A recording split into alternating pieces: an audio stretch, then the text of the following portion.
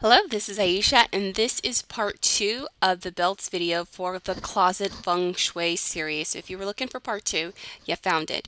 Quick overview for those of you, this is the first video that you are seeing and you're wondering what the heck is Closet Feng Shui. So here's the definition. It is the art or practice of creating harmonious and beautiful surroundings that enhance the balance of your wardrobe. Yes, I did just make up this phrase, so if you Google it, I'm not sure what's going to come up. But essentially, it's the idea of organizing your wardrobe so you can make better wardrobe decisions because all of your options are in front of you. When you go on a photo shoot, you have everything spread out in front of you so you can mix and match outfits on the fly. And so we're applying this practice to our personal lives.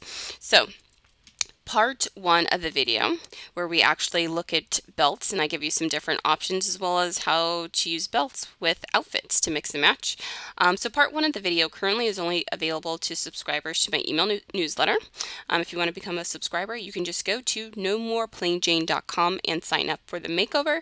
If you are already a subscriber and looking for part 2 of the video, you have found it. You are here, and I will be giving you those 3 resources in just a quick second.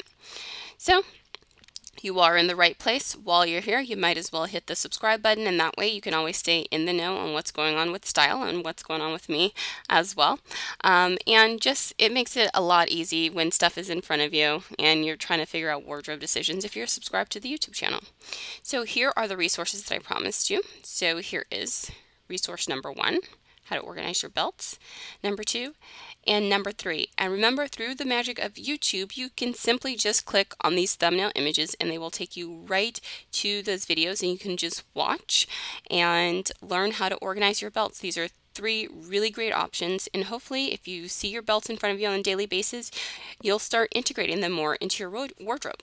So thank you so much for listening. Have a great day.